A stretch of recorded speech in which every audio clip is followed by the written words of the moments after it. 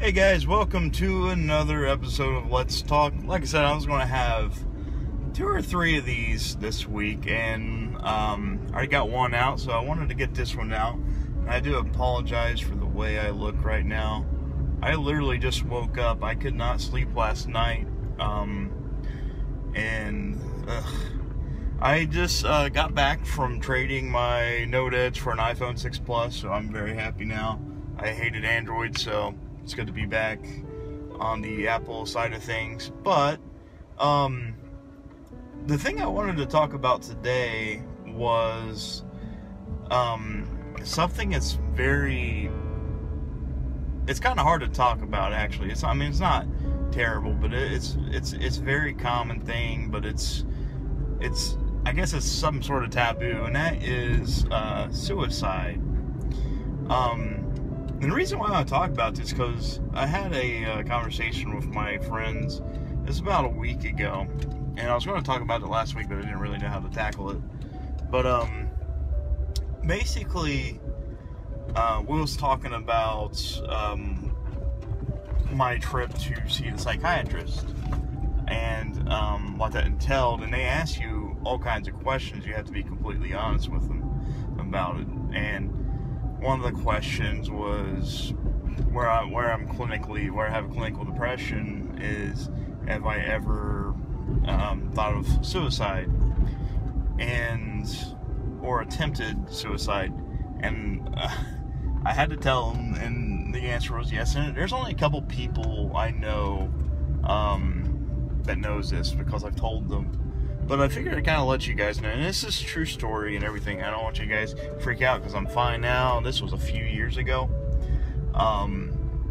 But the reason how it went down was I got out of a terrible, terrible relationship that lasted about 1.5 years. The girl I was with cheated on me a number of times and brought her family in to try to live in this house that we was renting, and it was a mess. I ended up staying in my car, stayed at an office overnight sometimes just so I wouldn't have to go home, and I was always depressed, wasn't eating right, I was drinking non-stop, and I was on this self-destructive path where I didn't know what to do. And I eventually kicked this girl out of my life.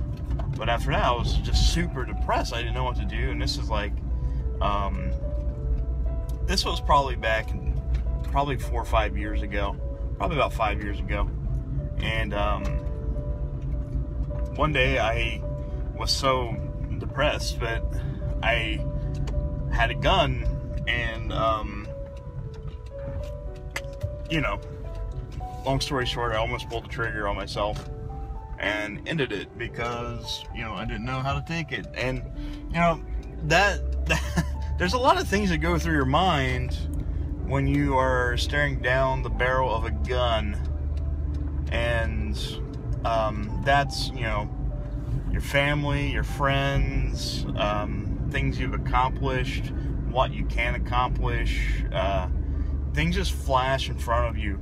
I don't know how it is for anybody else that's done this, but that's what it was like for me. And I eventually stopped myself because the thing, my mom would have been, I don't know what happened with her, because it would have been terrible.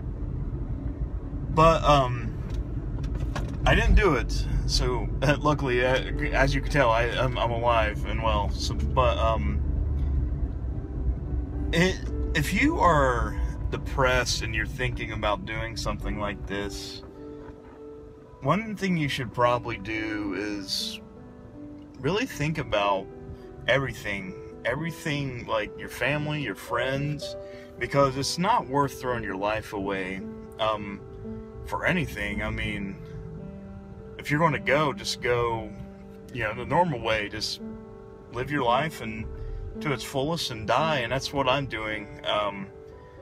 And now, then I wasn't taking medicine for clinical depression. I wasn't. I didn't even know.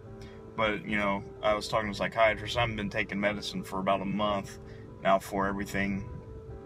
But it's really not great. Not a great place to be. It's scary.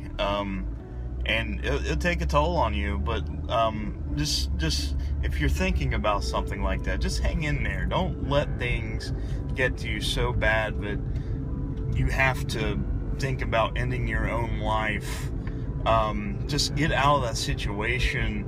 Hang out with your friends, your family, play video games, do something. Don't do that. It's not worth it. And you'll find out, which I did. You know, I ended up talking to my friends and stuff like that. We just had fun, and you know, the best way to get out of things like that is just, you know, have a support system. Your friends, even if you don't want to tell them what you're thinking, maybe, you know, find somebody, talk to them about it. Maybe, I mean, people are willing to help you. They also have hotlines for people to help out with things like that. And you know, it's rough. I'm not going to say that it's easy to go through life and not think about these things, but just don't do it. If you're unhappy with yourself, which I'm fixing myself now, the dieting, I'm trying to get myself ready for the surgery, and people might say that's an easy way out, but that's a step out of, because if I keep on doing the way I am, I'll be killing myself another way. I mean, death by eating, death by that. I mean, I don't want to do that. So, you know, just think about it. Don't throw your life away. Talk to people, have fun, find something you truly enjoy and do it. Just make the best out of it. Suicide it's just not worth it. And if you want to talk to me, just feel free to, you know, I have my Facebook open. You can message me about it. You can message me in the comments below, Twitter, Reddit, anything. I'm willing to talk to you guys about it. And yeah, I mean, it's not worth it. But guys, I hope you get something out of this. It took me a while to figure out how I was going to tackle that, and I figured instead of editing like I did the last couple of Let's Talks, I figured I'd do straightforward with you guys. That way you kind of know. But I'm going to hop off here and edit this, not edit, but upload this later. I hope you guys enjoy, and be sure to hit like and subscribe. And as always, I love you guys.